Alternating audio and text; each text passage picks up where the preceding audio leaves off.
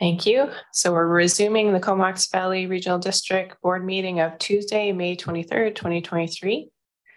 And I'll acknowledge again that we're on the unceded traditional territory of the Comox First Nation, the original keepers of this land. And as part of our commitment to reconciliation, we educate ourselves and the public on the contents of the calls to action from Truth and Reconciliation Commission. And we have a continuation of the call to action on health, Action 24.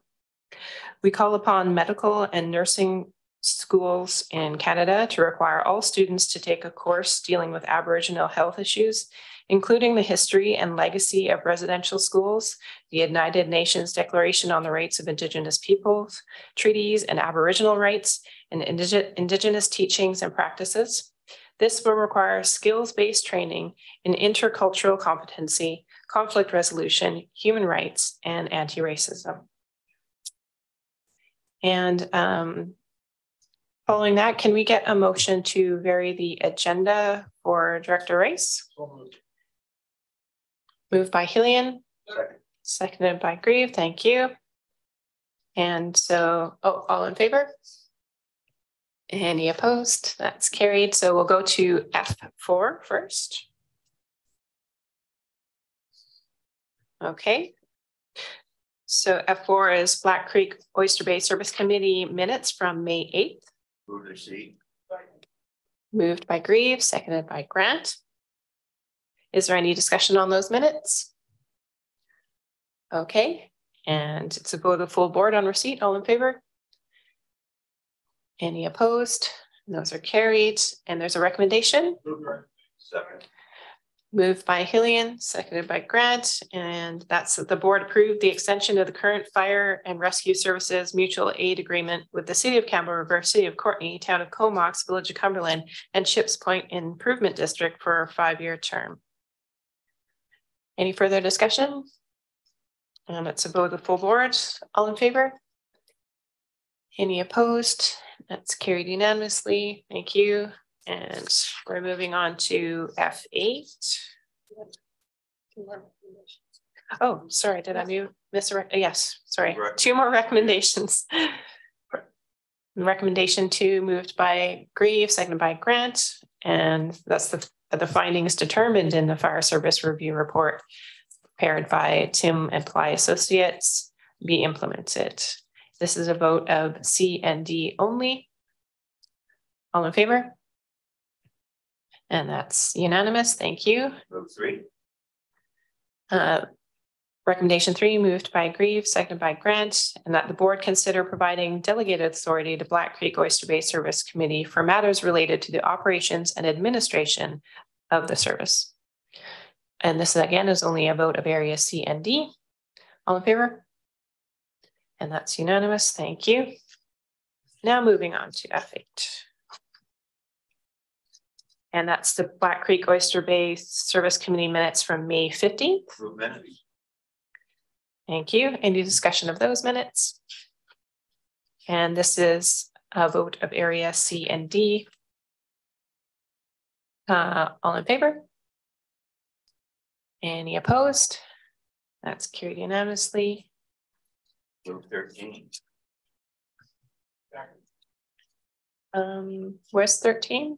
Report regarding requests from the Electric Service Committee in Black Creek Oyster Bay for delegated authority of certain powers, duties, and functions. Oh, didn't we just do that in the last? 13. Oh, okay. Oh, yes, I see now. Thank you, Director Grieve. Moved by Grieve. Was there a seconder? Director Hillian, thank you. And did you want to speak to this staff? Sure. Thanks, Madam Chair. So this staff report is a follow-up to the resolution that the board just endorsed from the Black Creek Oyster Bay Services Committee. Jake Martins is available to briefly introduce this report and the recommendation it contains. Jake, on the spot, a little bit earlier than we thought, but ready nonetheless. Thank you. Thank you, James, and through the chair. Yes, so this report is being brought forward following the consideration of delegated authority to the Electoral Area Services Committee and the Black Creek Oyster Bay Services Committee. The EASC had requested some more information and options on that. And so staff had come forward earlier this year with those details. The board is likely quite familiar with providing delegated authority given its longstanding use with the Sewage Commission, the Water Committee, the Recreation Commission, and then most recently with the Regional Parks and Trails Committee. So it's certainly fairly widely used within the organization at current. The local government enables broad decision-making to be delegated to committees and commissions and other bodies established by the board. It does restrict certain things such as bylaw making, the power to hire and fire staff, those types of decisions and other matters that, again, it restricts.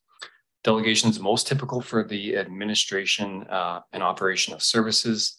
The Act does not define that term, but generally you can assume that that's most of the day-to-day business and decisions that gets conducted with regards to our services. There are 75 services, which we've outlined in the report, that are administered by the EASC and 2 that are administered by the Black Creek Oyster Bay Services Committee. So the report is recommending the delegation of those services and again, with respect to the administration operation of those services to those committees. Tonight's agenda is a great example of, I think, some of the efficiencies that we can gain with delegations. There's a number of recommendations on this agenda from these 2 bodies. The vast majority of those will go away. They will not have to be ratified at this table. However, there are some, like I said, that concern bylaws that will continue to have to come forward and be ratified. And some of those are quite contentious, particularly the planning development related matters are items where we're granting a development variance permit or a rezoning, which we've had strong turnout from the community that may feel strongly about those matters. Those will continue to come forward to the board because the Act doesn't provide sort of unilateral delegation ability around those matters. Lastly, I'll just note that the board does provide some, or the Act provides some consideration for reconsideration of decisions that have been delegated. Those are legislative or statutory reconsiderations. So if someone disagrees with the decision of the EASC or the BCOB, that does not mean they can come to the board to seek reconsideration. But if a statute provides a right to someone to have that decision reconsidered, then the bylaw again would come into play, and we've provided some proposed provisions for that. With that, Madam Chair, I'm pleased to answer any questions in that regard. Thanks so much, Jake. Are there any questions? All right, yeah, I think this really came forward because the Electoral Areas Committee is like their own council, like Cumberland Council or Courtney Council, but oftentimes those decisions come to the board to be certified, which of course the Courtney and Cumberland and Comox council decisions don't do so. So in an effort of fairness, we'd like to move forward this delegation authority. We're doing it for you. Okay, I don't see any hands or further comments. We are on receipt, I think, of the initial report.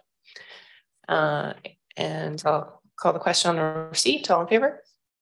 Any opposed? That's carried. Recommendations. Recommendation moved by Grieve, seconded by Grant, is that the board consider first, second, and third reading of bylaw 749, the committee delegation bylaw 2023, as provided in the staff report May 16th. Any further discussion? Okay, it's a vote of the full board.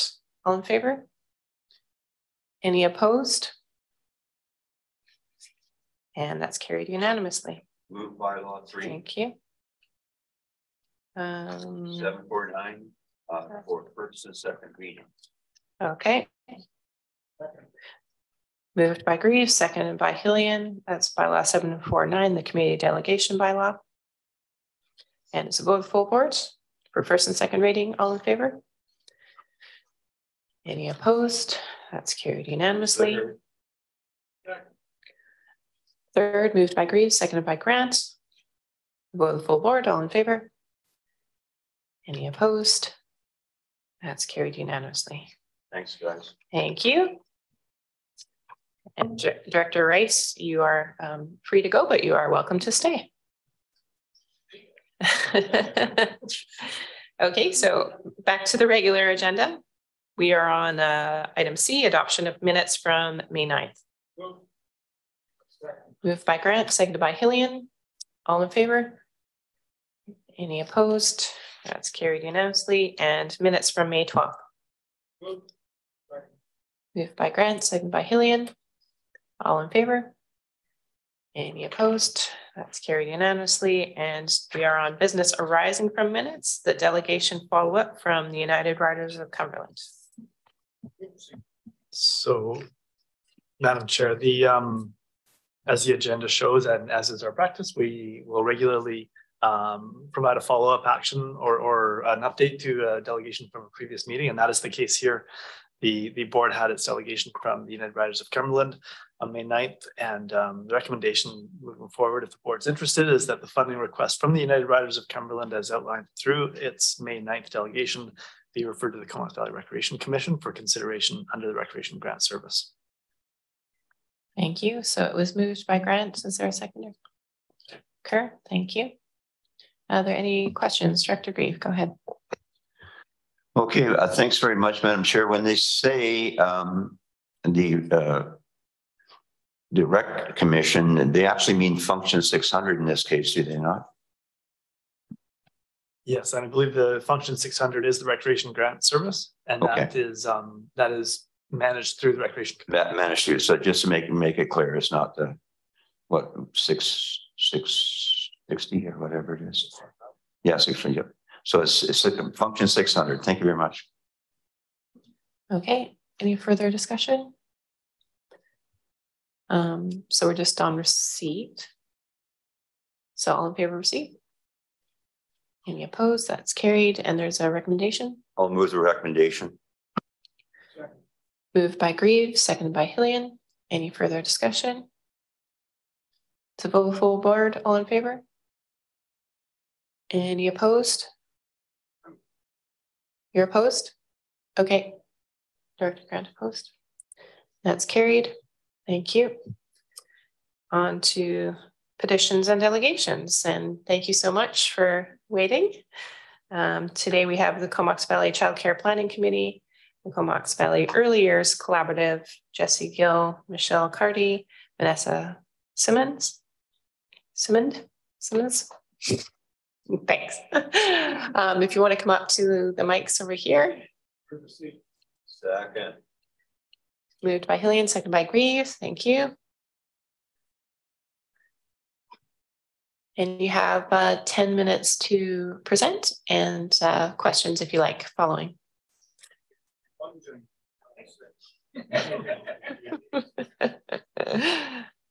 Okay, so just press the bottom of the mic and yeah, there we go. Hey, can you hear me? Okay.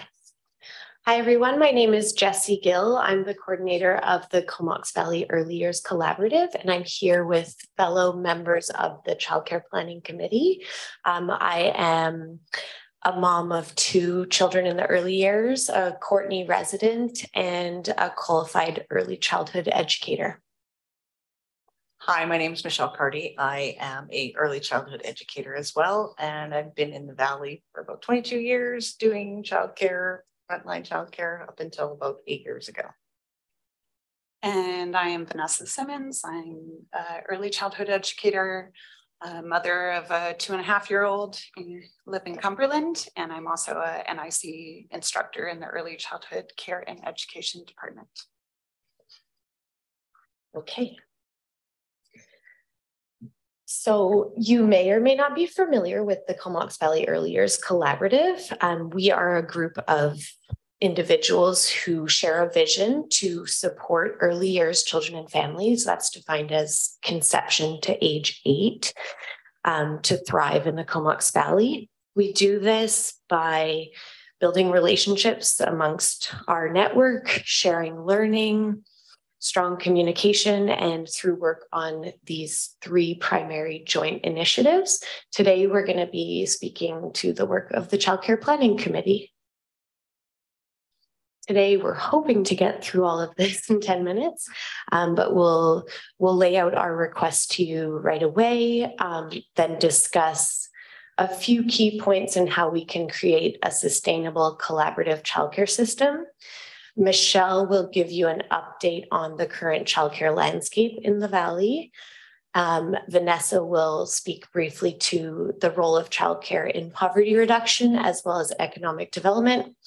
We'll highlight a few promising practices happening even here in the Valley as well as on the island.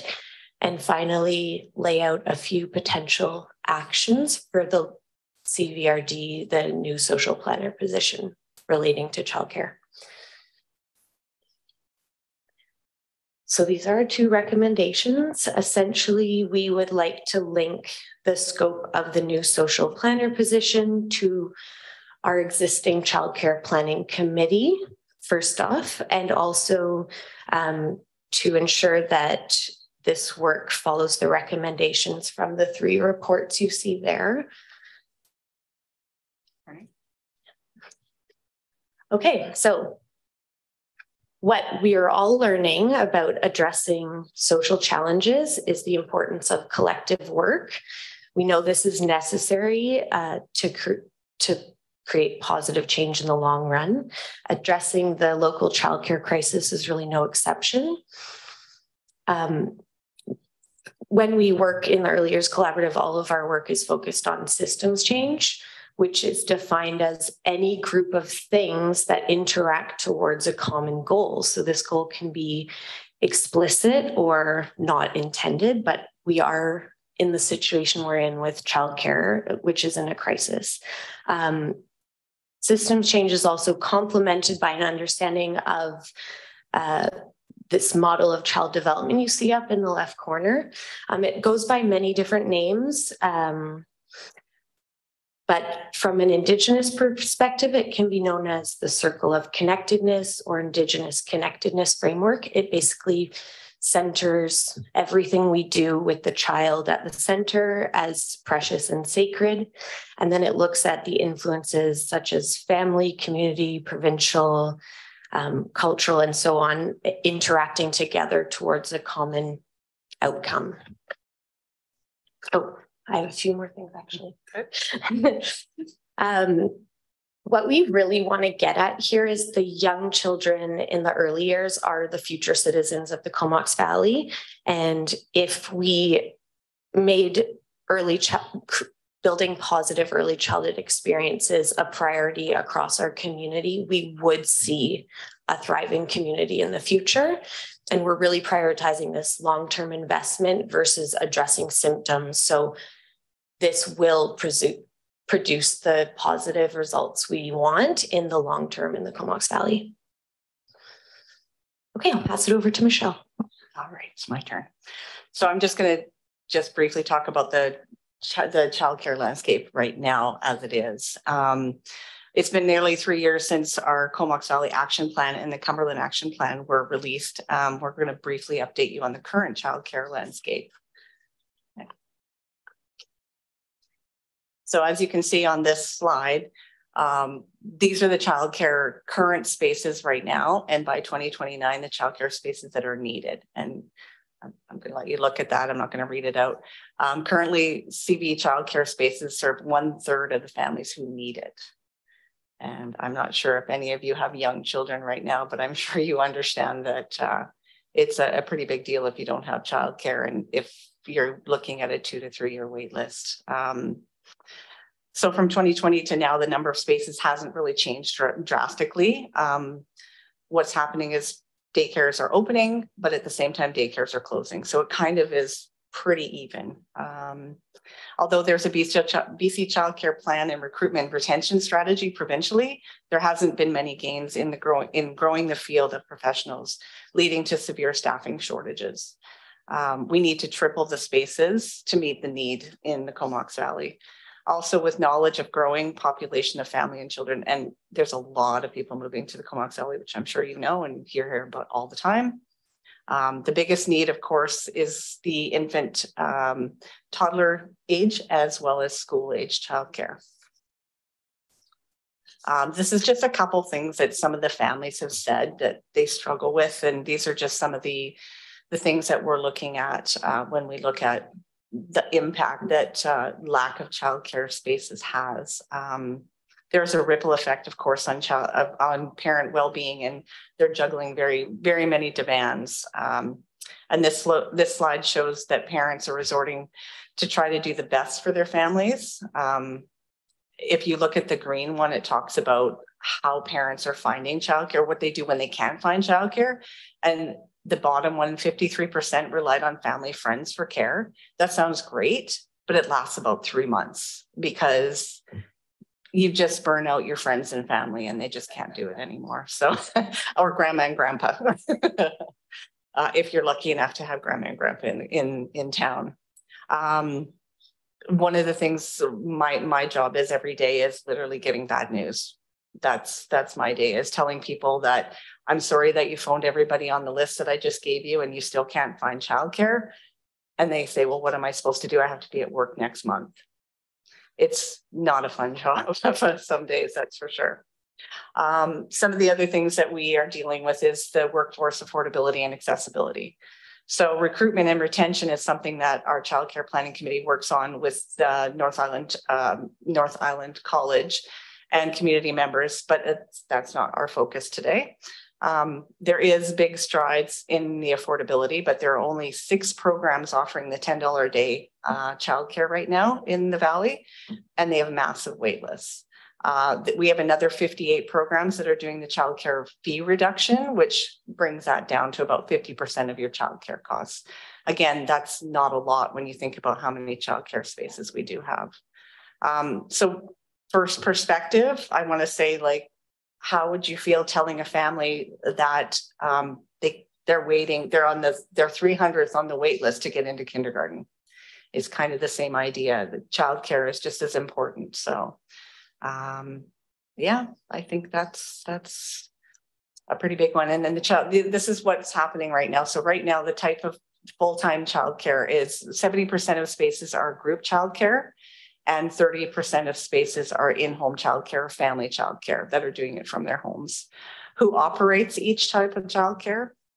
Well, you're looking at 100% of them are privately operated. Those are the family childcare providers. And then the 0 to 5-year-old spaces, they're pretty close. They're 55 and 40, and I think I said 40. I can't see. I don't have my glasses on. They're pretty even there, but the school age spaces, they're mostly privately operated as opposed to nonprofit. Let me see. So growth provincially of the new spaces funding is focused on nonprofit, public, and Indigenous childcare spaces. So this creates an immense pressure on nonprofit organizations who are, 1, already expanding their own facilities, and 2, expected to operate the new spaces as third-party providers for the school districts, their new spaces that are coming online. They're also trying to deal with day-to-day workflows, staff shortages, and mentoring educators and practicums. So that's a real challenge. So that's my part. Thank you. So I'm going to talk to the role of childcare in child poverty reduction. So the 4 game changers up on the slide there that we highlighted are from the CV Poverty Reduction and Assessment and Strategy Plan, and are all interconnected, and through multi-sectoral collaboration in childcare and the early years services, this could have a big impact on future poverty rates in our community. I also think it's important to note that actually 85% of brain development happens in the early years, so meaning before 5 years of age. So the quality of their early experiences plays a critical role in how children grow. So having access to affordable and quality childcare can relieve financial stress for families, but also to help to break the cycle of poverty that many families live in. Providing a strong foundation for learning will benefit children for the rest of their educational careers and have long-term benefits for their future prospects, especially in terms of their health and well-being. And access to childcare can also benefit families living in hidden poverty. So that means those people who earn above the poverty line, but cannot afford things like adequate food, hydro bills, childcare, and other basic necessities. And so the role of childcare in economic development. Lack of childcare spaces affects the economic development of the entire region. And we want to attract, support, and of course, sustain families because they help our communities grow. So childcare, we can think of it as actually an economic multiplier. And Childcare BC states that for every $1 spent on the early years, almost $6 are returned to the economy. So that means parents can get back to work, healthy job creation in the ECE field sector, and an increase in positive health and education outcomes for children. But I also want to stress this point from a women's rights perspective. So I have a quote here from a community agency staff member, and this is from the CV Childcare Action Plan. The lack of childcare keeps people without the opportunity to move forward. I see it as a women's rights issue. Affordable and accessible childcare levels the playing field for women to have access to what men already have access to. And then to follow up, in 2020, Stats Canada found that 80% of lone parent families are female-led, and that the most common obstacle to sustaining employment was actually finding affordable and quality childcare, leaving many to raise their children in poverty.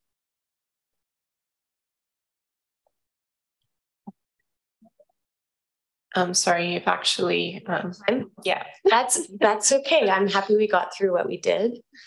And you saw our recommendations, so you can move forward with that. Yeah, maybe if you put the recommendations back on the screen, that'd be good too, sure. for discussion. If we go forward. No, go back one. Oh, there. Yeah. Awesome. Thanks so much for the presentation. I'll open it up to questions. Director Arbour, go ahead. Yeah, thanks, Chair, and thanks for the presentation. I caught the majority of it. And yeah, when we came out, well, through COVID, especially, and coming out of COVID, we established a economic recovery task force. And to our collective surprise, I was the mayor as the chair, and many economic leaders in the region. And one of the key recommendations is to invest in childcare. So when you talk about the economic argument, that was loud and clear at the time.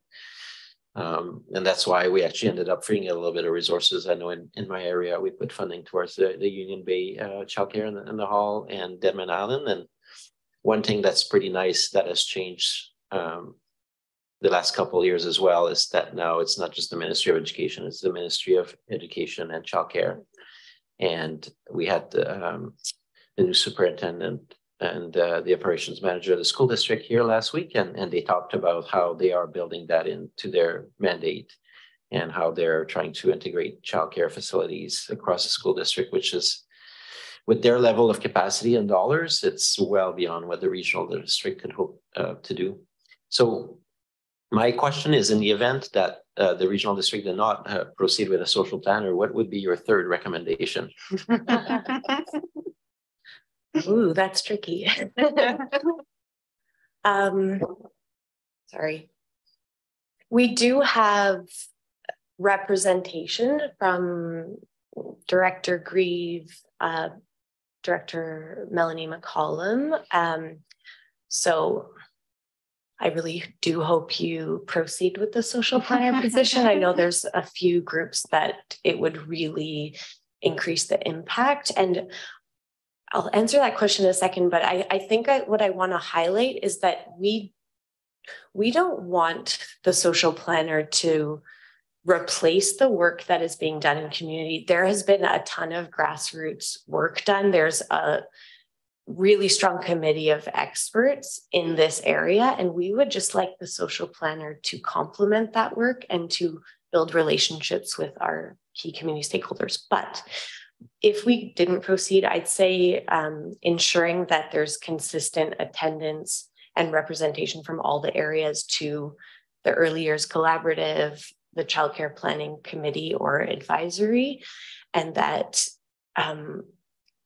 we stop dragging our feet on actually implementing some of the recommendations in those plans. I think it can still be done. It will be easier with a person dedicated to that, but we could, actually the next slide we had, I wasn't going to read through, but it's lays out kind of first few steps that could be taken, like actions more specific. So yeah, that would be my answer. Good answer. Okay, thank you. I think we have a question online from Alternate Director Wells. Thank you, Chair. And thanks to Director Arbor for kind of talking about the ERTF and some of its findings. Only one correction, Councillor Melanie McCullum is a rep from the city of Courtenay, although she is also a director from the regional district. But I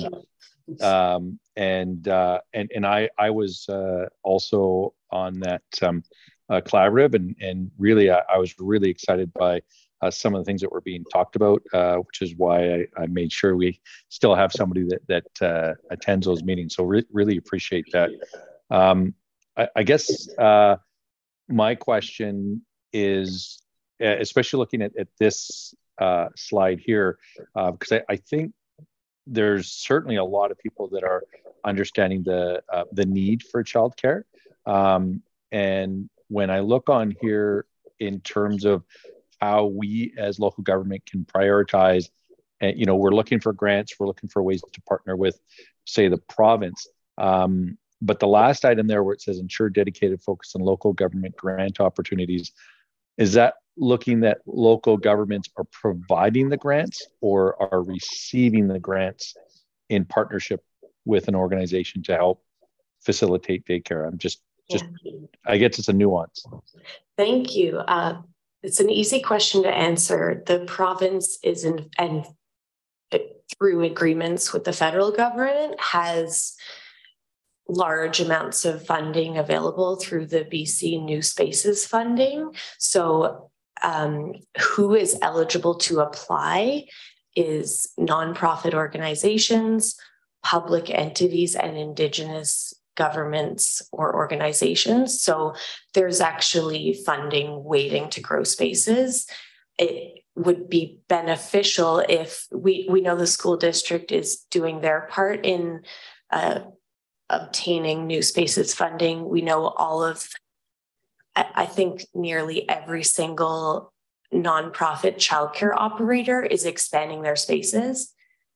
They are also being looked to operate all the new school district places. As Michelle said, that is a huge pressure on an industry that is already mentoring all the up and coming educators, that is already dealing with staffing crisis. That's like asking the people doing the work to do all the growth as well. So we would love to see local government step up to the plate and play their role. And we also know that we can support this work because we have a lot of experience and knowledge in this area. So does that answer your question? Yeah, absolutely. And I, I know social planner is one of the things that the city of Courtenay is very strongly looking towards as well. And I can probably say there's a lot of support for this type of position. And I really appreciate your frankness on the crisis that's there, not just that the daycare spaces are needed, but also the fact that everybody is really at capacity, and this requires more capacity. So really appreciate that. Thank you. Thank you. Next, we have Director Green. Thank you. And thank you, ladies, for coming in. One thing these ladies taught me is that someone you depend on depends on childcare. So when you're talking about staffing crisis, this is, and we talked about this a couple of years ago, this is very much an economic development issue. Because if you can't get to work, then everybody's going to suffer all the way down the line. And correct me if I'm wrong, but I'm thinking we were talking about 6,000 new daycare spaces by, what was it? By 2029. Oh, 2029? It's Wow. 3,500 is what we needed in 2020 when they did the needs assessment. In 2021. So we're about at 1,000. We hover around 1,000. So we need 3,500 in the next few years. And that's, we have only a limited number of capacity to count spaces constantly. It's very difficult to count childcare spaces. There's a lot of flux. So that's, you know, possibly something that the social planner could work with Michelle at, on keeping, you know, a fairly good understanding of our spaces as we go, because there's always spaces opening, always spaces closing. Yeah, so it is 3,500 spaces predicted to be needed, and that serves about I think it's 65% of families. We're not assuming every single family with young children needs childcare. There's like kind of a measure we typically use is we want to serve like 65 to 75% of the population, because there are parents who would prefer to stay home and can. Yeah. Does that include after school? Yeah, that's across the ages. So infant, toddler, preschool age, and before and after school care. Okay. Those numbers. So, and as far as say North Island College, they can crank out about what, 30 ECEs a year? Is it more than that? Not quite. Not even that. A little bit less than that. Yeah. Okay. And is there still? And if they stay in the valley. Yeah, they stay on the valley. And we don't want to crank them out. We want to make sure the training and the people that we're having work with our most vulnerable citizens are really qualified, really educated. Yeah, there's already issues with not everybody needing the same level of qualification. So yeah. And then again, raises the issue that if I remember correctly, I don't have the right book with me. It's about 3 books ago, I think, that they had the burnout factor, that within 3 years, so many ECs find other employment because you don't get a coffee break. They're hanging on your leg as you're walking around. So maybe clarify that one. If you're a family childcare provider, it's just you. You with up to 7 children in your home, and you literally are working 10 to 12-hour days with no breaks, no subs, no anything. So the burnout is real, and the burnout even in group care where you have other adults to interact with. You're looking at 2 to 3 years, and most of them are like, you know what, I'm going to get out of the field because it's too much. It's a lot. And how many family care providers do we have in the valley? It's like I would say the majority of our providers are family child care providers in the valley. Yeah, there's quite a few of them. And a lot of them are at the age of retirement. So we're going to see a lot more closing their doors soon. And again, like you're looking at 2 to 3 year wait lists for infant toddler care. We just don't have the capacity for it. I just want to add, as you can tell, we're all very passionate about this. Oh no, it's slipped my mind. Oh yeah. So really at the core of the issue is how society values early childhood education. And that is the biggest shift that needs to happen. There are other countries and other parts of the world where early childhood educators are the most educated. They understand this. They understand that we need the best, most quality, highest quality trained educators to be with our children. So I think having like local governments buy into that and really understand that is a big step. It's a modeling to the community that we all need to really understand that. Thanks so much for bringing this all to us. Thank you. Yeah, I think it's really important presentation today. We have obviously highlighted the need for child care, both in, as was mentioned, the Economic Development Task Force, and then our poverty reduction strategy. And I think that with the changes in the ministry and the things that have been going on with the increased childcare spaces, maybe we've all kind of been like, oh, okay, you know, this is being addressed, but seeing what you've presented today, it's still falling quite short is the message I'm getting. And there are still things that we can do as you proposed here on this slide within local government realm to help address the problem. So that's really great. Thank you for bringing it to our attention today. Thank you so much. Thanks for having us. Okay. Thank you. Thank you. Okay, so we're on receipt. All in favor? Any opposed? That's carried. And sorry to the ladies, we'll be addressing it, your request at the following meeting. Yeah, thanks. Okay, so we're on to reports, and we have the Growing Communities Fund Allocation Status Report. Moved by Grant, seconded by Hillian, and over to staff. Thank you, Madam Chair. And Kevin Duville is here to provide a brief update to the staff report. And then between a few of us, we can answer any questions you might have. Kevin. Thank you very much. Through the chair to the directors, good afternoon. So yes, the report in front of you is just providing a bit of an update as to the allocations now being proposed with respect to the Growing Communities Funds. It also does provide some additional context that we did present to the Electoral Area Services Committee last Monday on the 15th of May, just with respect to the funding and how that was kind of rolled out on behalf of the province and kind of some suggested paths forwards. So as you'll recall, the Growing Communities Fund allocations for the Comox Valley Regional District was $4,497,000. That money was provided to us through the province of BC based on a formula-based model or an allocations framework, as you will. And we've outlined that framework in the staff report for the board's information. I mean, in essence, there was, kind of 4 primary components for that. There was a flat amount provided in the amount of $500,000. There was also a per capita amount for the total regional district population, which equated to about $1.3 million.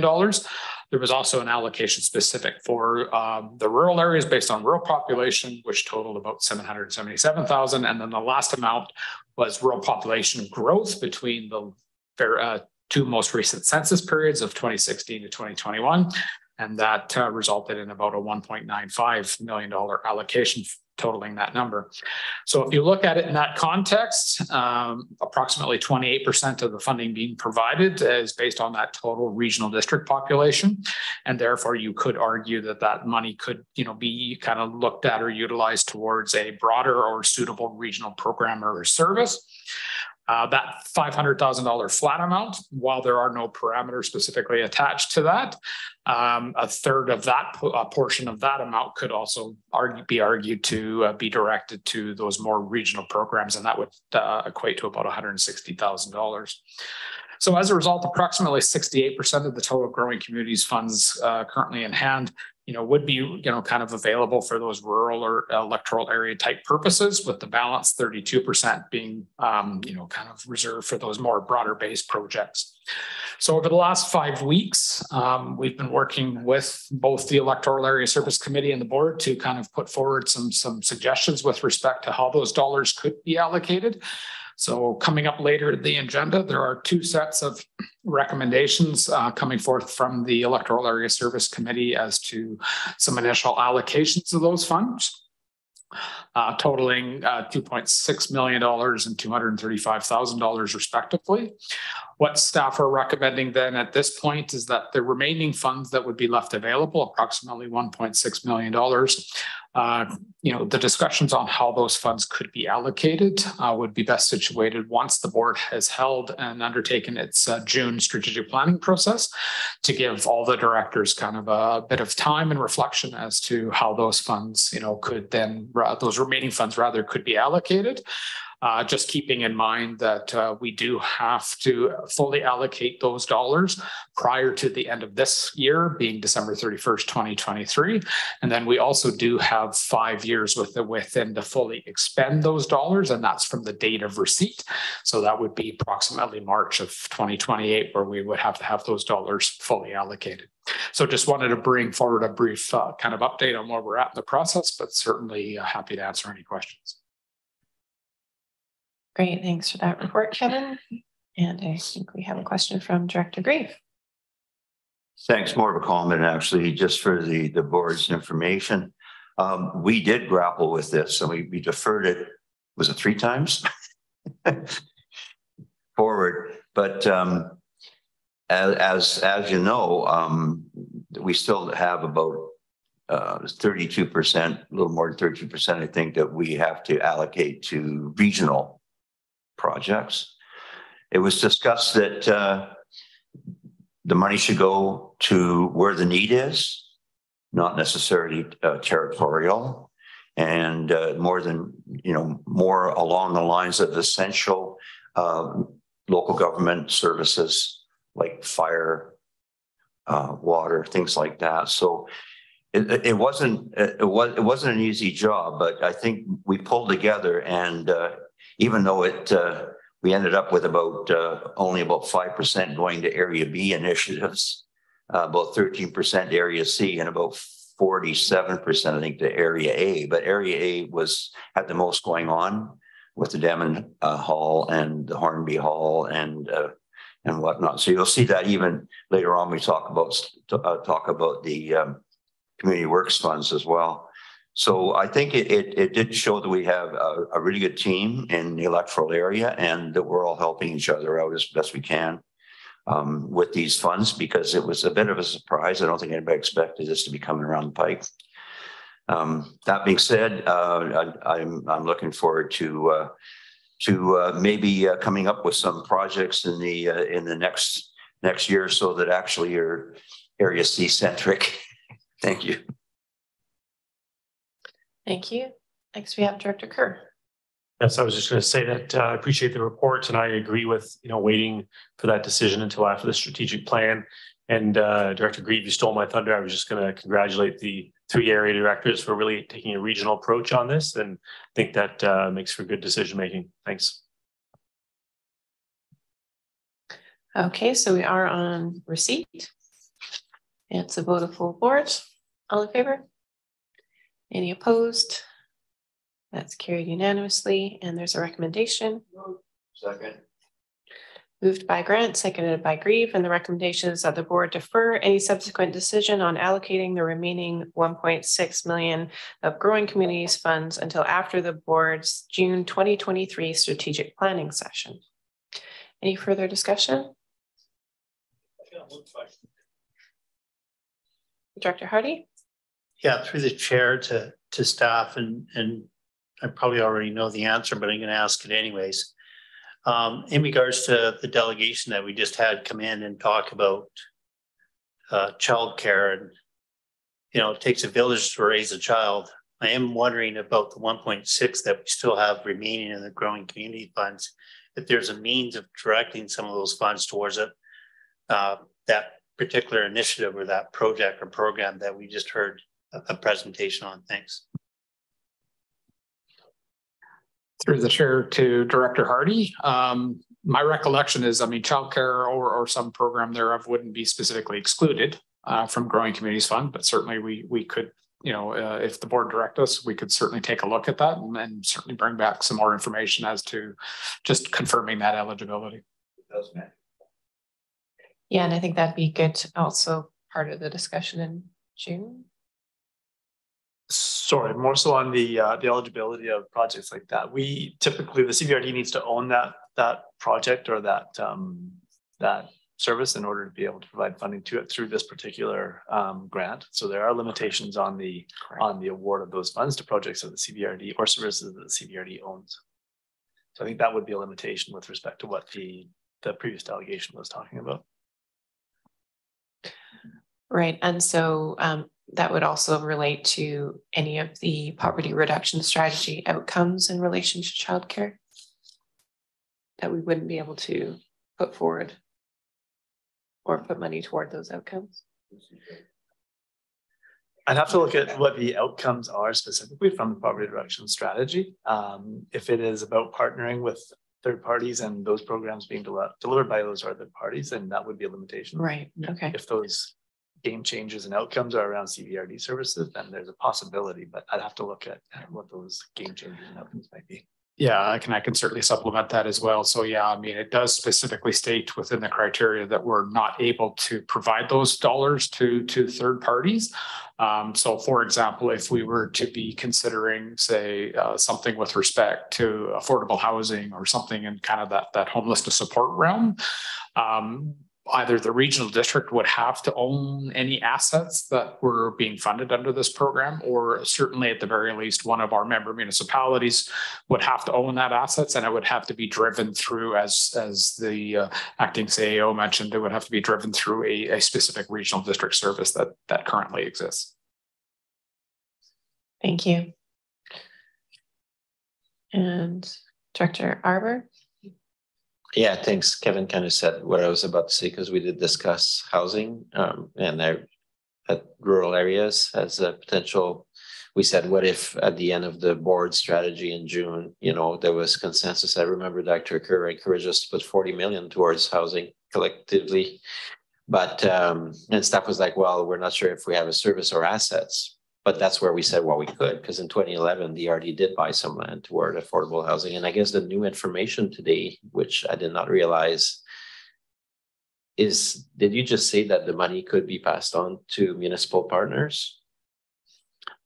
Through the chair to Director Arbor, correct? So if the municipality were to be looking to own, you know, some kind of facility, as long as that was being done through a regional district service, that is something that could be considered. Yeah. So in relation to the chair comment, then I think it could relate to our game changers, but it would have to be pretty specific. And it's great to know that if municipal partners have ideas as well, you know, anyways, in the end, I fully support the recommendation to defer to after the strategic session.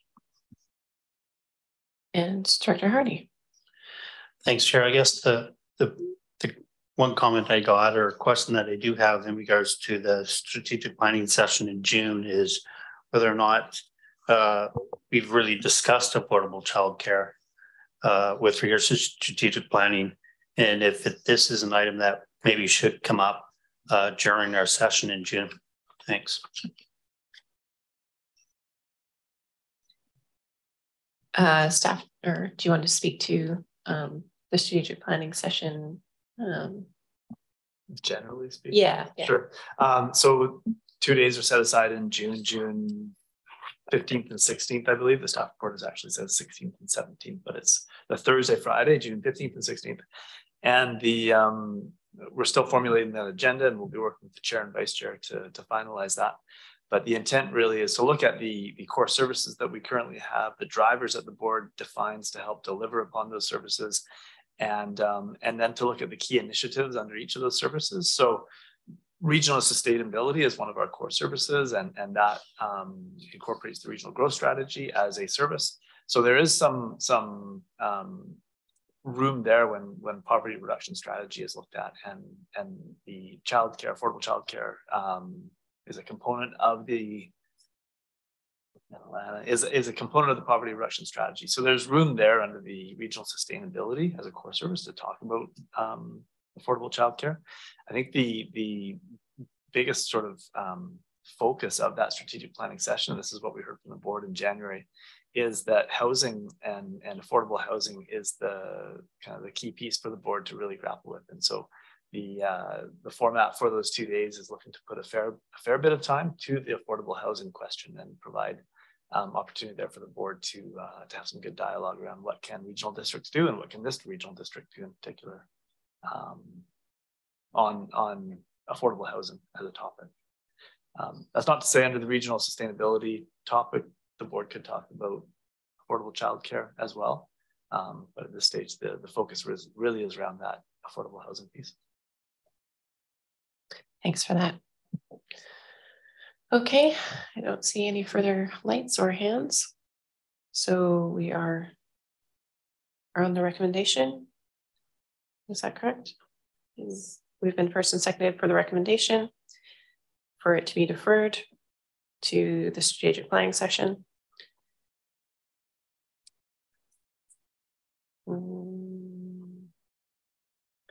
Until after, yes, the strategic planning session.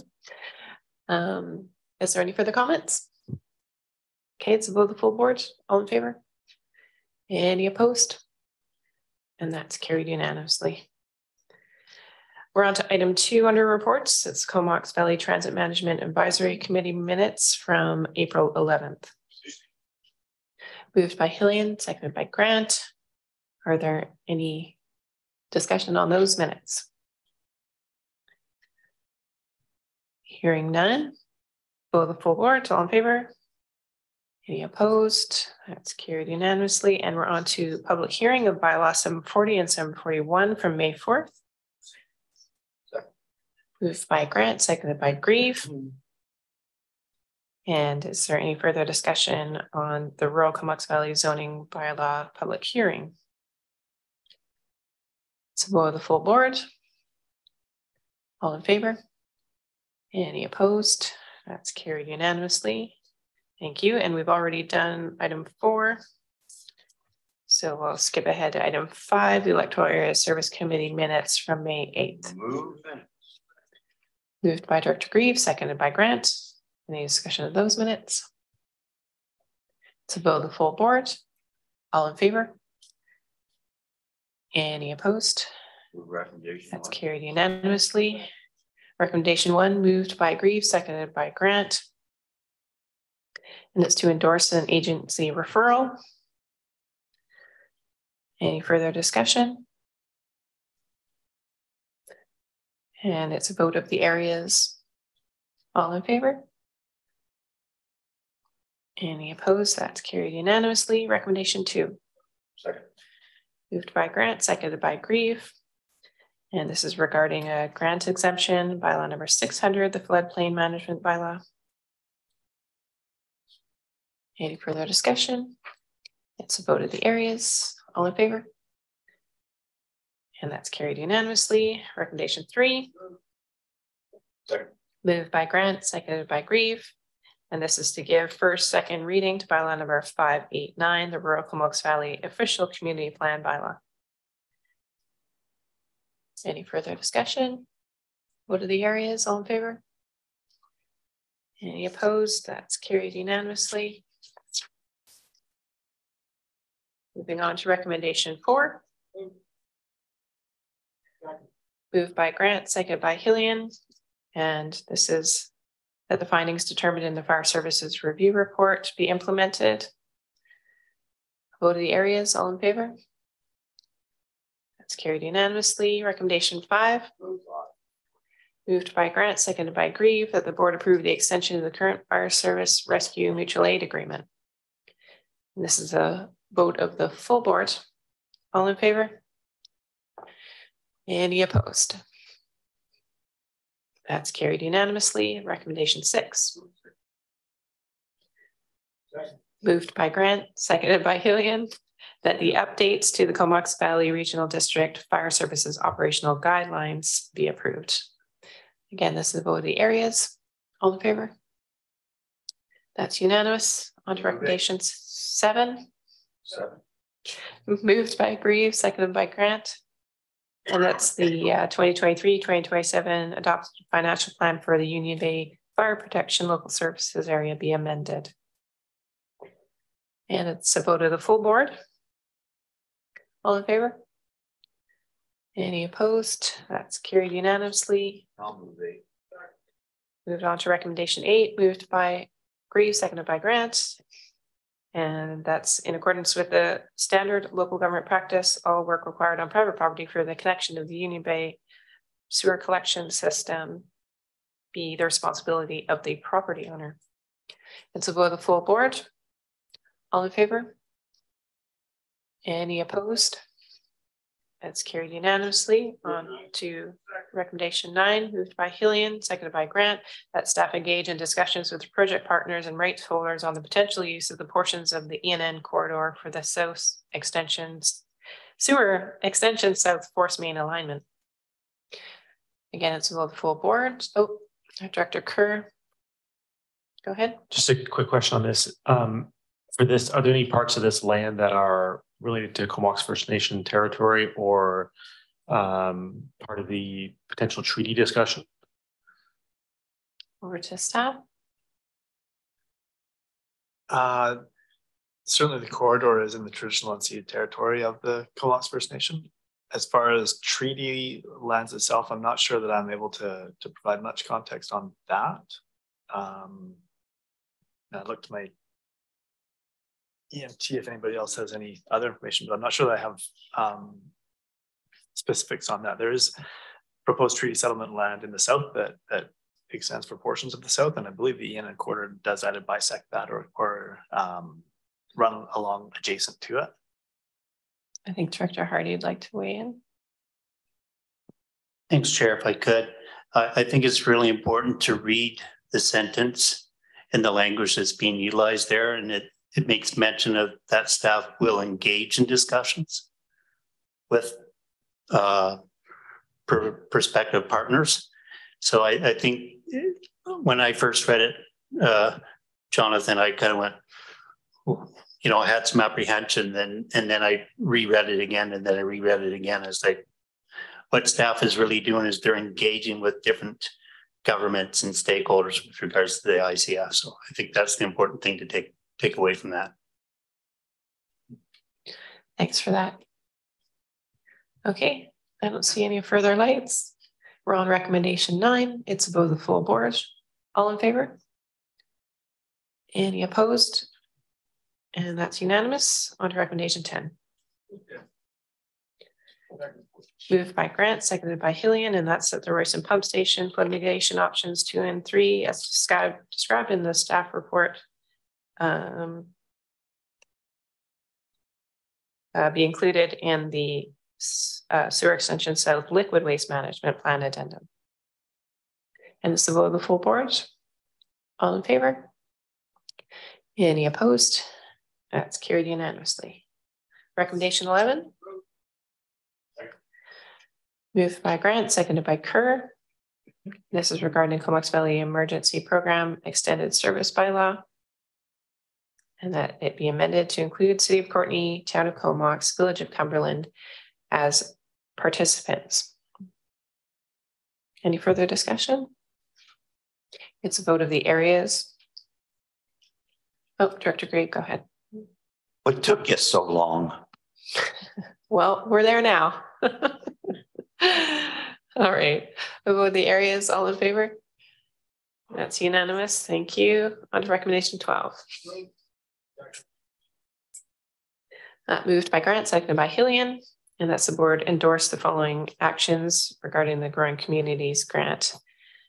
Denman Island Fire Hall Replacement Project, $850,000. Mount Washington Fire Hall Project, $600,000. Union Bay Fire Hall Replacement Project, $1,195,000. Any further discussion? It's a vote of the full board. All in favor? Any opposed? That's carried unanimously. On to recommendation 13. Second. Moved by Grant, seconded by Grieve. And this is regarding 40 hectares of land dedicated as park and Union Bay Estates development. Any further discussion? It's a vote of the areas. All in favor? That's voted on unanimously. And we're on to 14. Seconded. Moved by Grant, seconded by Grieve. This is regarding the trail that Moti constructed in 2021 along Back and McDonald roads. Any further discussion? It's for the areas, all in favor? And that's unanimous. Thank you. On to recommendation 15. Second. Moved by Grant, seconded by Grieve. This is regarding 29 hectares of land acquired by Park, being at the east half of the southwest of quarter section of, let's see, Spike Road. Any further discussion? Director Grieve, go ahead. Thanks very much. Just for everybody's information, this is a long standing initiative that goes back about 12 years or more to get the little connecting piece through to Sturgeon Road, I guess, you know, and Endall Road. So it's one of those situations where we could have got the land much cheaper, but as time went by, it got more expensive.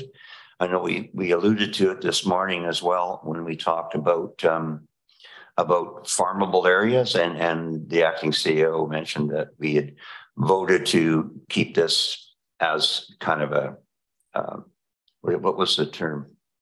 what kind of park was it? Like a conservation park, because it does have a huge, or is adjacent to a very large peat bog, which of course, as you know, sequesters 7 times more carbon than a forest. But maybe in future, we might revisit that, because I'm sure some of that land could be used for either incubator farming or community gardens or something like that. So that's not something to discuss at this point, but just to give you a little background on the information that it took a long time to get that little connection piece. And I also brought that up when we talked with the Ian and railroad scenario, that getting those pieces back is extremely difficult. Thank you. Thanks for that background. Okay, it is a vote of the areas. All in favor? That's unanimous. Thank you. 16. Moved by Grieve, seconded by Grant. And it's another land dedication, 0.45 hectares. Wilfred Road Conservation Area. Any further discussion?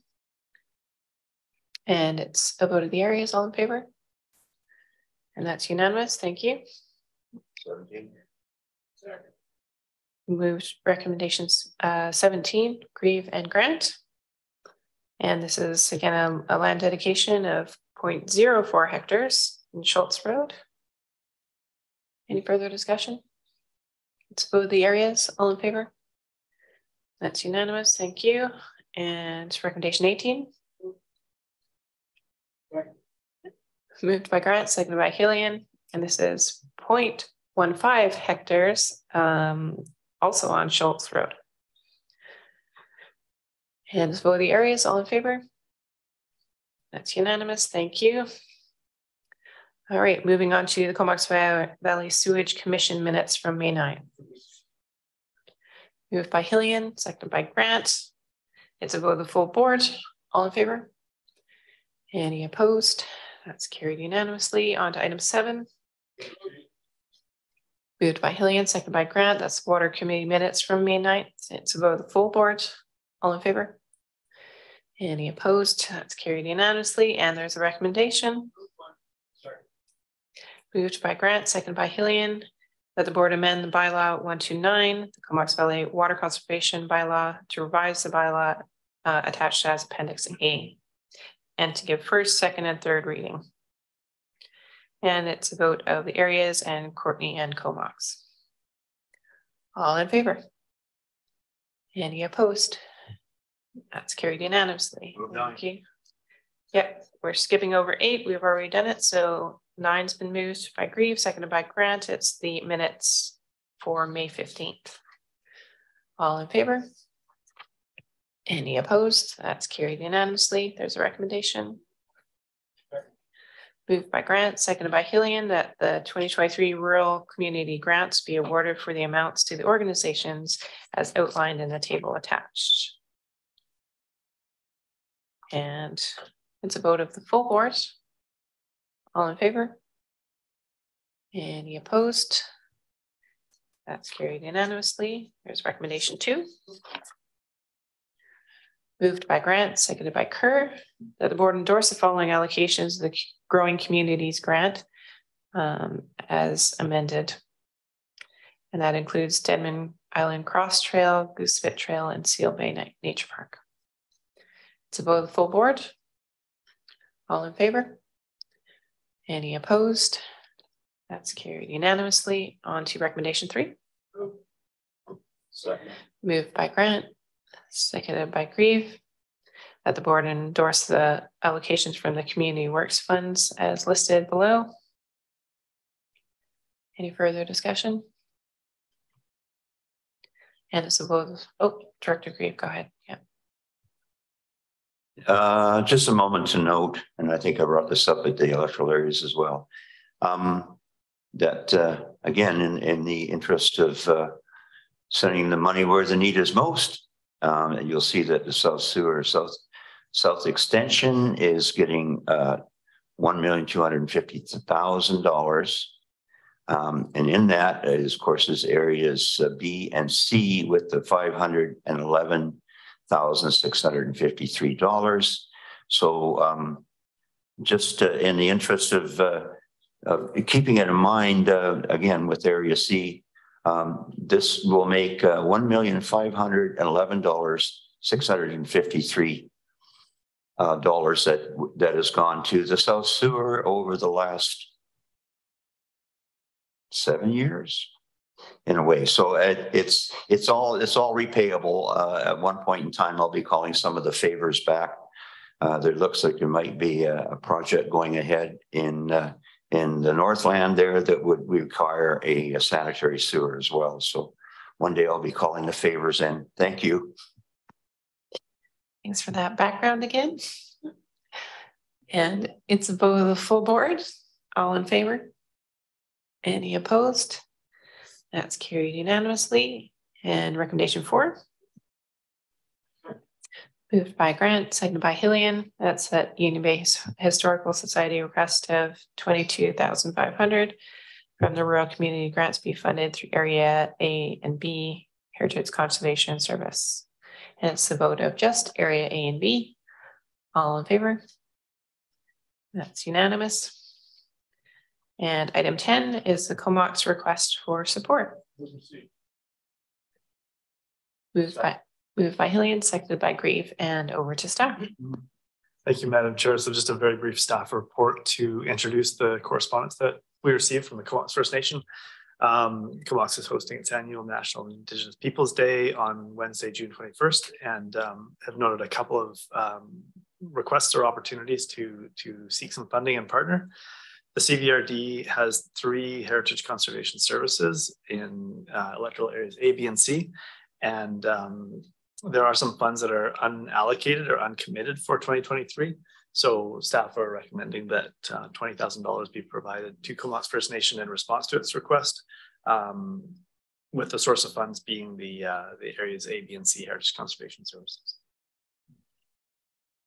Thank you for that. And we did have a discussion about it again today with staff that we'll be having a meeting with KFN Council soon, and we'll offer some more support other than funding as well. So we have, we're on receipt, and it's a vote of the areas. All in favor? And that's unanimous. And the recommendation? Moved by Grant, seconded by Hillian. Thank you. And that's the CVRD approved donation to the Comox First Nation in the amount of $20,000 to support the National Indigenous Peoples Day celebration on June 21st. Any further discussion? And so the areas, all in favor? That's unanimous. Thank you. And moving on to 11, that's the Climate Action Strategy Budget Amendment. Moved by Hillian, seconded by Grieve, and over to staff. Thank you. And I'm pleased to introduce Alana Mullally, General Manager of Community and Planning Development Services, and Planning and Development Services. And Alana will introduce the staff report.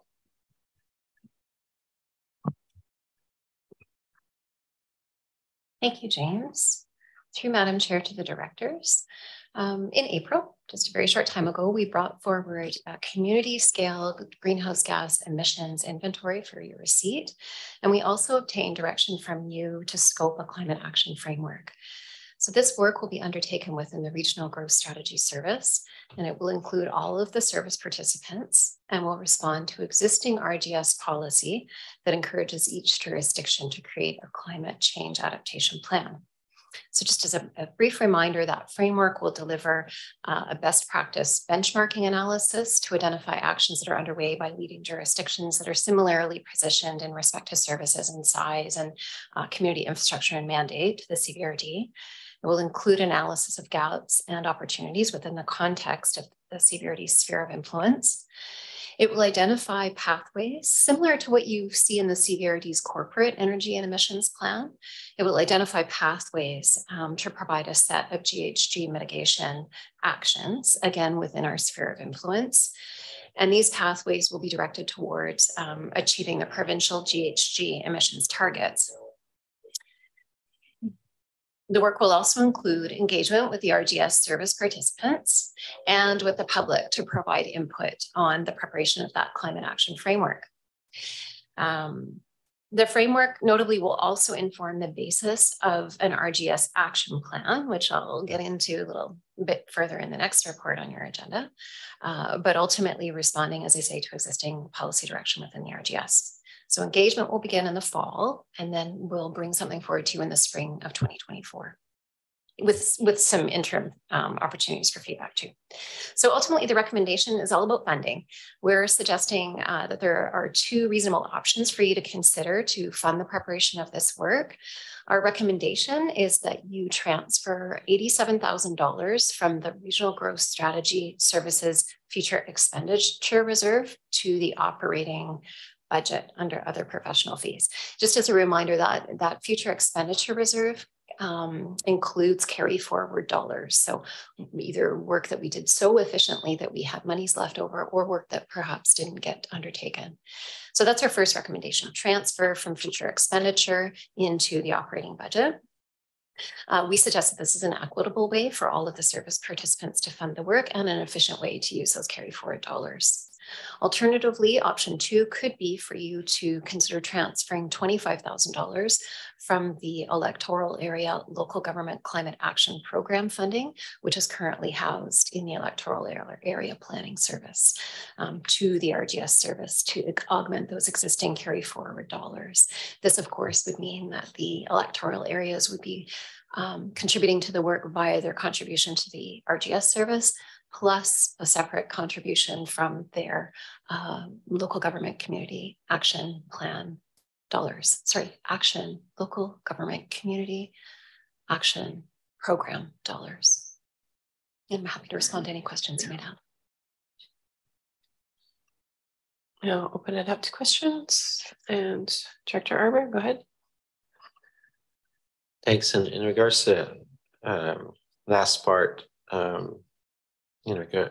with the local government climate action fund allocation. So we have a resolution that is now heading to UBCM after passing at EVICC that we're going to ask the province to quintuple that amount of money. And the rationale being that we would, and they also put it on a 10-year horizon at the province. It's currently on a 3 years horizon, and that would allow local government to actually better plan in their capital plans, I guess, deeper and more effective greenhouse gas emission strategies. So I'm just trying to, as we advocate for that, I'm kind of hoping that we are actually reducing real GHG with the funds that are already provided. So I'm just not sure if the allocation of those rural funds, I'm always scared when we put everything into a planning exercise, and so I just want to clarify that this would be for planning purposes in regards to the local government action fund. Is that right? Through the chair to the directors. So staff's recommendation for sure is to use dollars from the future expenditure and not to use the LG cap dollars. But to your point, yes, this is a planning exercise primarily that will help us to set those targets and identify the pathways to achieving the targets. Okay, thank you. So I support the staff recommendation, and I'm hopeful that all of our local governments are actually going to invest the other pots of fund into actual real reduction through our capital planning processes. Thank you. Okay, I don't see any further lights or hands. We're on receipt. It's a vote of the full board. All in favor? Any opposed? That's carried unanimously, and there's a recommendation. Moved by Hillian. Is there a second? Second. Oh, I didn't even see who that was. That Director Cole Hamilton? Yeah, second. Thanks. Okay, thank you. Thank you. Way to be on it. Thank you. So the recommendation is that the 2023-2027 financial plan and capital expenditure program for the RGS service be amended by increasing other professional fees by $87,070. All right, let's go to the full board. All in favor? Any opposed? That's carried unanimously. We're on to item 12, the Regional Growth Strategy Review Initiation. Report. Moved by Greaves, seconded by Grant, and I'll pass it to staff. Thank you. And again, I'll introduce Lan Mullally, General Manager of Planning and Development Services, to introduce this report. Thanks. Thank you, James. Through Madam Chair. So back in 2022, we were directed to undertake an RGS review scoping exercise, as you'll recall. So over a series of 6 meetings in the fall and early winter, the RGS Technical Advisory Committee, which you'll recall is made up of planning and engineering staff, came to consensus over a number of things related to the prospect of a 5-year review.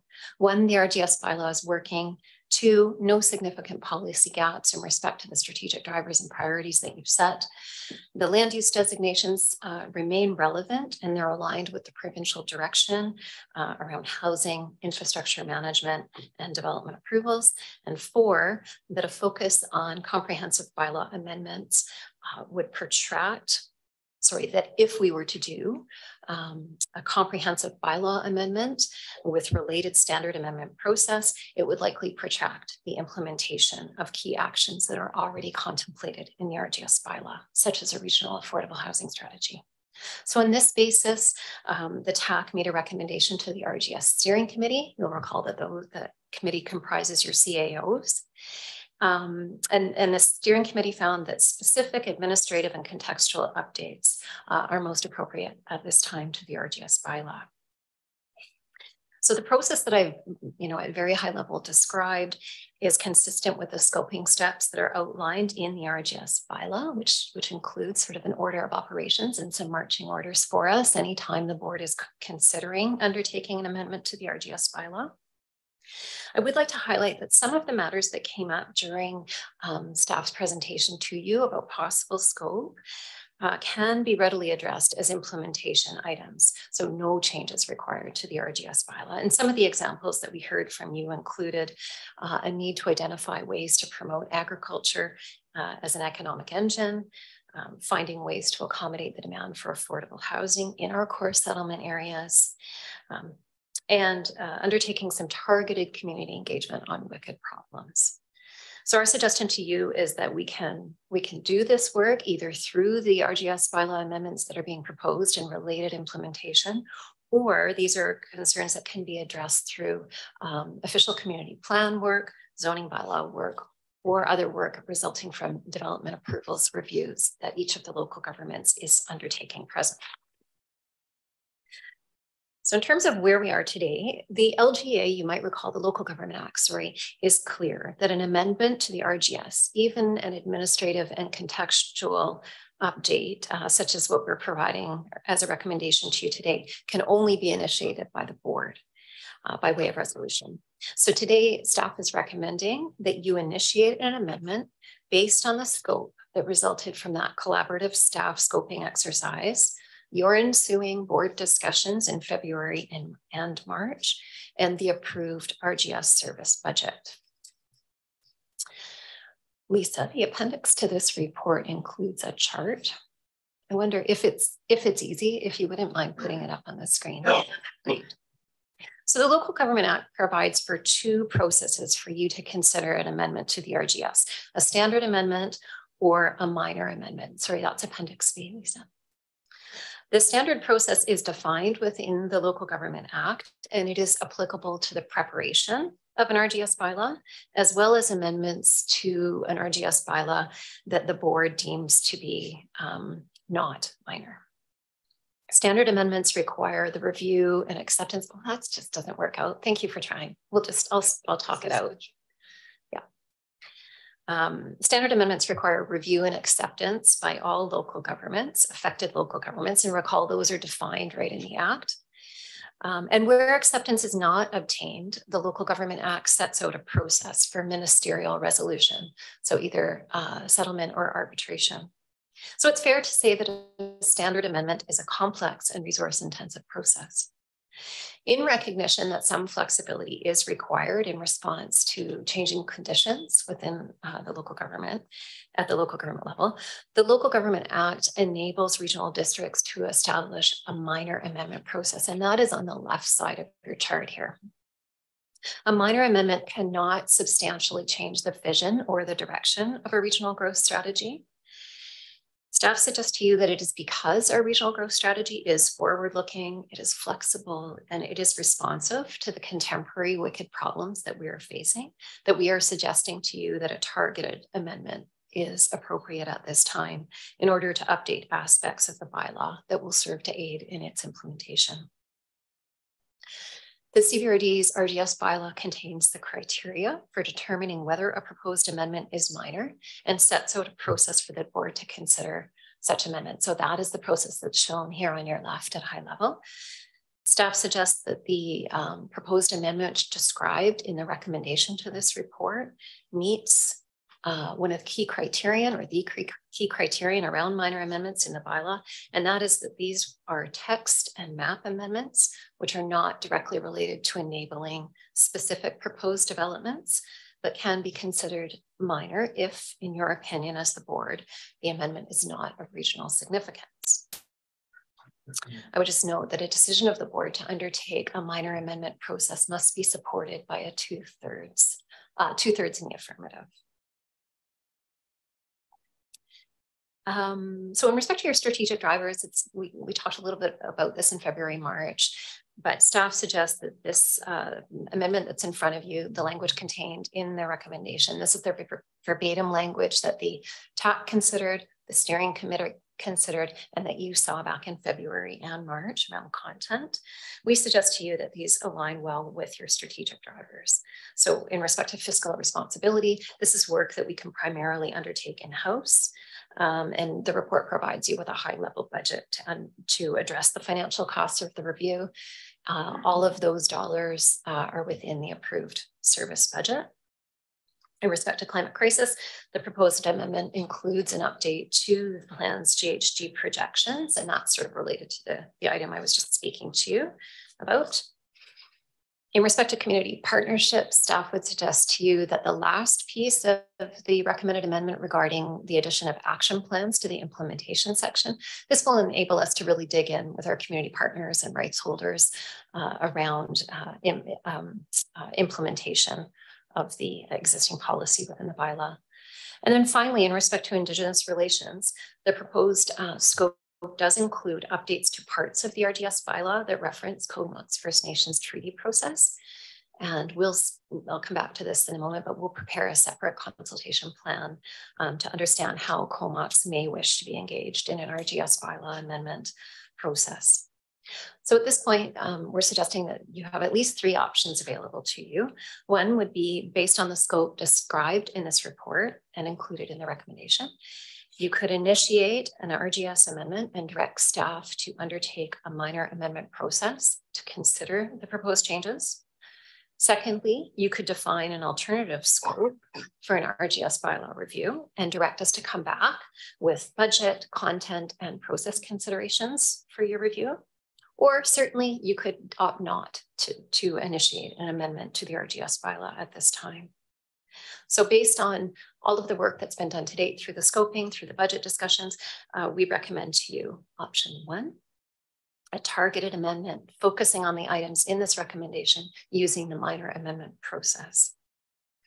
So if you do opt for that, for option one, we'll report back to you with two consultation plans for your consideration.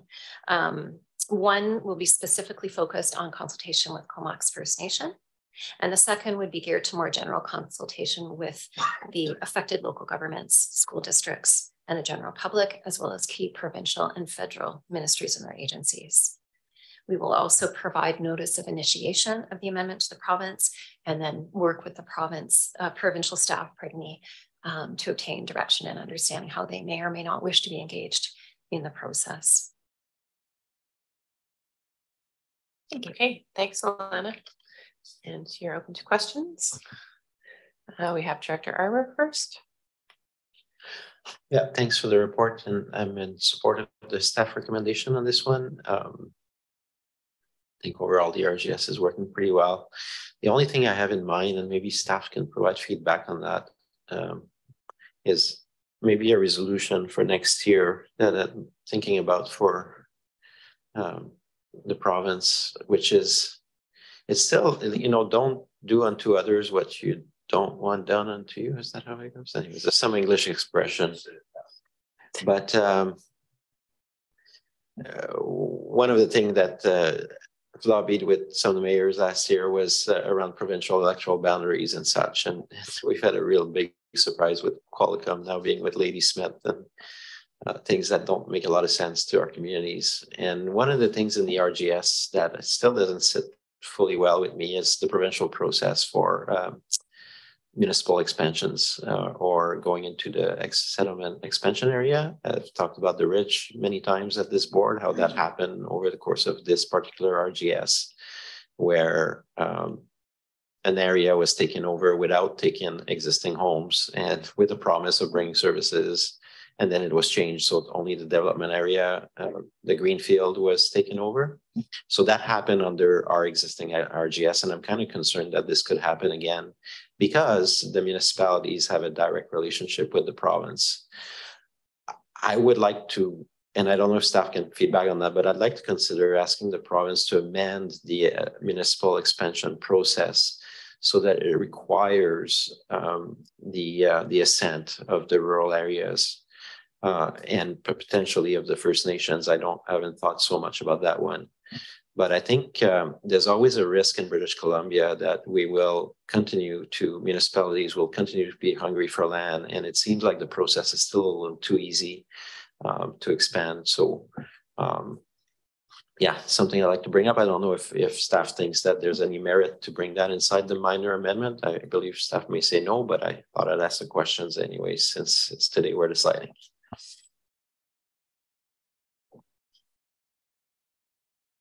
Through Madam Chair to the directors, a couple of thoughts there. One, I think that is a matter that has been an electoral area issue in particular for a long time. It's something that we heard a lot about during the OCP review work in 2012 to 2014. And at that point, we recommended that the directors, and they did, include language around our hoped for or desired process when a municipality is considering incorporating additional lands or rural lands. So that's in our official community plan. I think it's an important piece that if this board is interested in having that conversation with the province, I think that's legitimate, particularly in respect to some of the crises that are facing us as a province and where folks might be looking to for land to address that. Those needs. In respect to the lands that were incorporated, it was over Christmas time, you might remember, and so we were all a little bit surprised when it happened because there really wasn't consultation in the way certainly that we'd hoped. Those lands were included in the settlement expansion areas, and so I think that was probably the basis upon which the electoral area directors at the time thought, you know, it didn't seem to be an infringement on the RGS boundaries themselves. However, it certainly did feel like an affront to many of the residents in those areas. So I think it's a point that's certainly worth keeping on the table. I don't think it's a point that needs to be addressed specifically in a minor amendment, but certainly OCP language maybe needs another look. Yeah, thanks for that tip. And I guess it'd be the OCP of all concerned in a sense, because if we just have it in the rural areas, it doesn't really do the point. But I think the higher point is what I take away from this is my assumption is correct that currently municipalities can just move ahead and cherry pick the areas that they expand into within the RGS framework, and that any change in those processes would probably be under the province's guidance, because currently they do allow that. Right. Okay. Thank you very much. I'll just add one piece. My experience with boundary extensions is that yes, there's a process through the legislation, through either the community charter or the local government act, and so the province does look for that consultation and outreach. It's not so simple as to identify lands and take them into municipality. There is a process that is followed. I'm just not sure how regimented it is all the time and how extensive it's followed all the time. But certainly the province does look for the process to be looked at. Yeah, thanks to CEO, and I wasn't going to talk again, but no, I'll just reiterate what Alan has said. I think what happened back in those days around that land was, you know, within a matter of days, I know my predecessor, it was part of my training, Bruce Jolliffe, when he was area director, and he was chair of the regional district. And the boundary expansion happened, as Alan has said, over Christmas without notice. So if there's a consultation process, clearly there are ways for people to avoid it. Thanks. Next, we have Director Grant. Yeah, thanks. On boundary extensions, we actually don't get to just go cherry pick and take whatever we want. It's not really the way it works. As a matter of fact, we have a boundary extension that we've been looking forward to just to get our boundaries a little more contiguous for 14 years. And it's still sitting down there and nobody's looking at it. So it's not like we just go take them as we want them. Also, in our community, we're bursting at the seams. And if we've got right now over 2,000 strata units on our books going through our system right now, and more coming. And we have no land. And so we are getting inundated with giant buildings in our community based on the RGS. And it's difficulty for us to get more land in order to accommodate. If we want to play a role in the housing crisis, then we're going to need more land to do it. So I'd be cautious about making amendments and making it harder on the communities to do that. We don't do it just because we want more land. It's a dead loss to us for the most part. And so, you know, we do it usually out of health issues where people want water or sewer in order to fix a health issue. In some of these cases that we have right now, we're just right at the edge of the road, and our public is not happy with the amount of building that's going on based on the RGS theory of 90% has to be in your community. So we're really struggling with that issue right now, and I would caution you to be really careful if you're going to start amending that. Next, we have Director Grieve. Thanks. Yeah, as you probably know, I have my issues with the RGS as well. And I was there when the bombs were falling. But one thing I would caution is that nothing remains the same. That development is what happens while you're busy making other plans. We have a possible development up, as I was alluding to earlier, in the northern part of Area C. And people are demanding municipal-like services. You know, they've got water, they want sewer, all the things that municipalities are designed to supply. And it's kind of difficult to meet the objective of the development and not be a municipality. I'm sure Daniel's feeling the same way sometimes at Union Bay. So, I mean, historical perspective, I grew up in the Comox Valley when Courtney and Comox were 3 miles apart. And now you can throw a rock from one to the other. So, you know, stuff happens, right? And you just have to roll with it.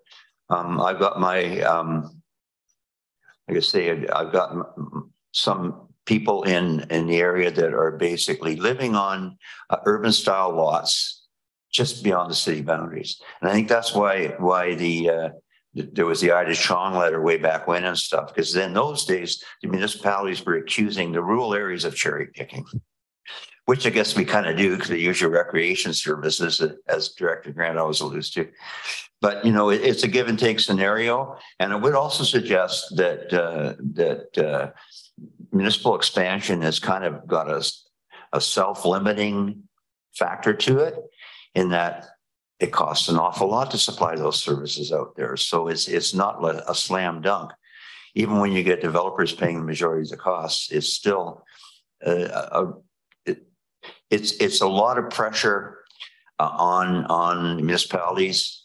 Obviously, the change is hard to take for the so-called rural areas that aren't really rural. I guess they're semi-rural, semi-urban, whatever you want to call them.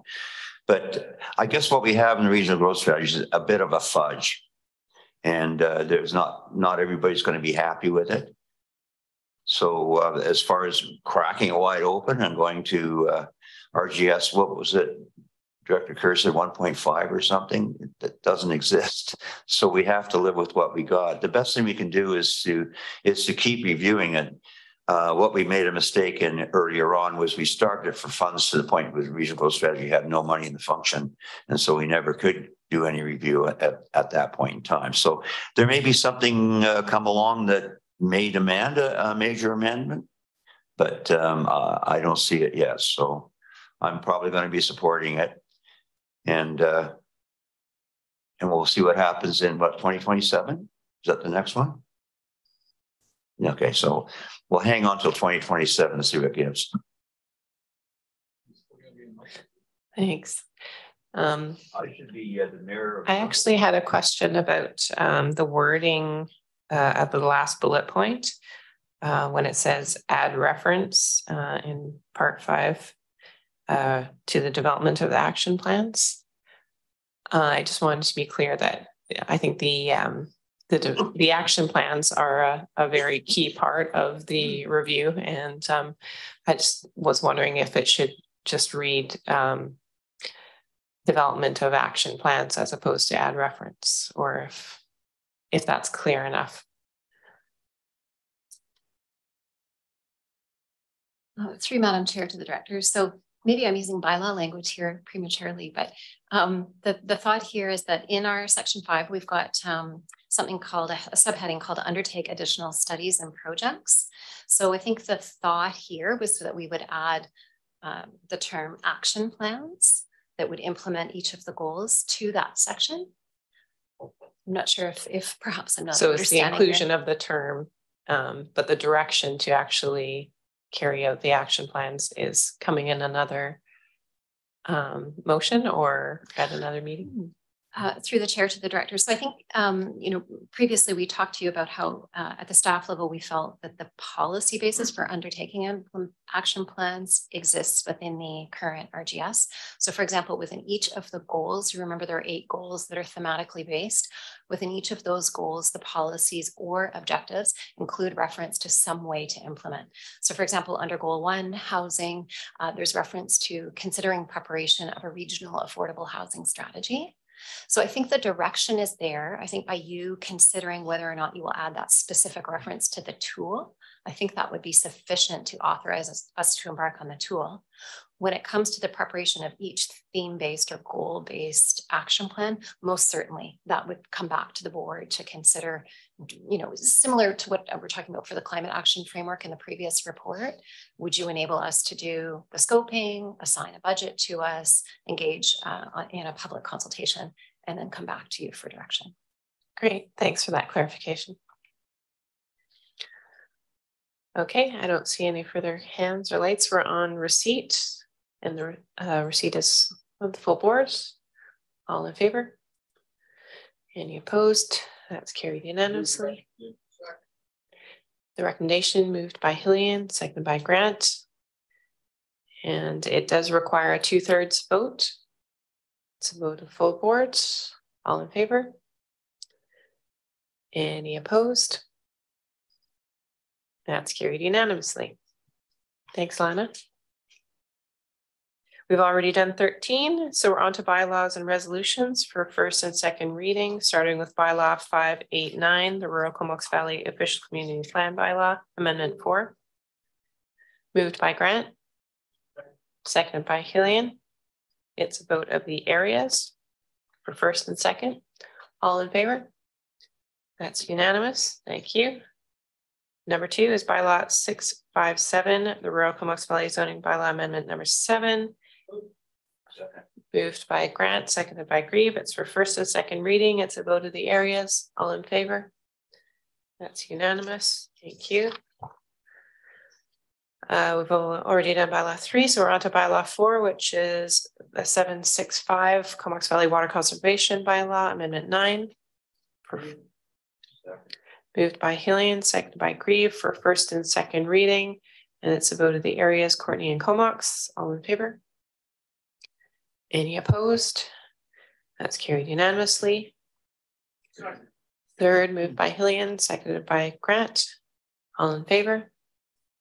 Any opposed? That's carried unanimously. And we're on to item 5, bylaw 766, the Comox Valley Emergency Program Extended Service. Your first and second. Moved by Grieve, seconded by Grant for first and second. It's a vote of the full board. All in favor? Any opposed?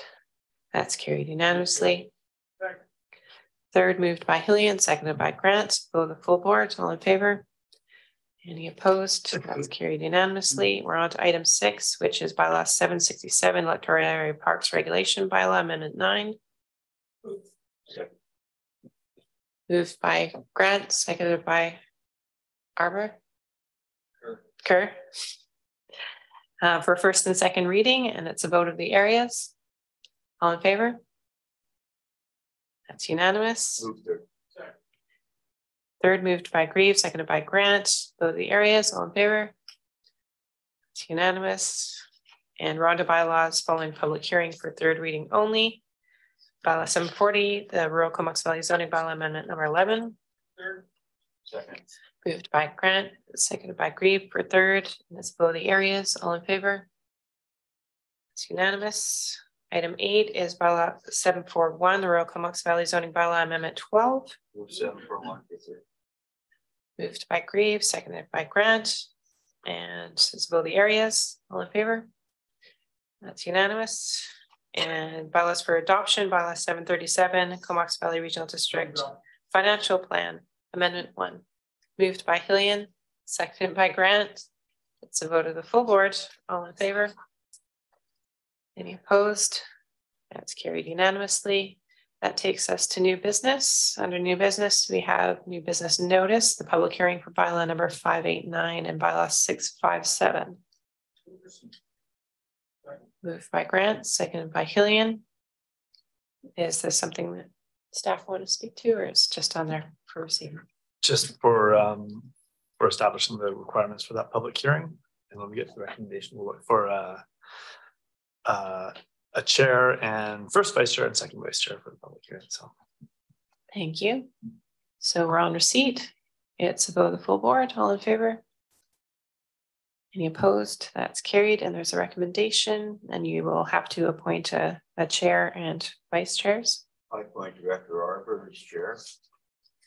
He hasn't done it yet this year.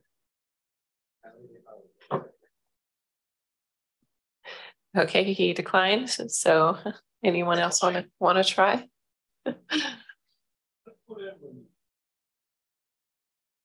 Okay, and as vice chair? Okay. So the motion is put forward by Grant. Is there a seconder? Seconded by Hillian. And that the public hearing, the chair be Director Hardy, and vice chair, first vice chair be Director Grieve, second vice chair, Director Arbor. Director Grieve is chair. There's no date yet. Oh, sorry. So the 20th. There's a correction on that. The chair be Director Grieve, and first vice be Hardy, and second vice be Arbor. Okay. It's a vote of the full board. All in favor? Anyone opposed? That's carried unanimously. Thank you. Oh my God. We're at the end. How much money? Anyone to move termination? Grant and Hillian, all in favor? All right. Thanks so much to those online. Thank you, Madam Chair. Thank you, Chair. Good night, everyone. Good night.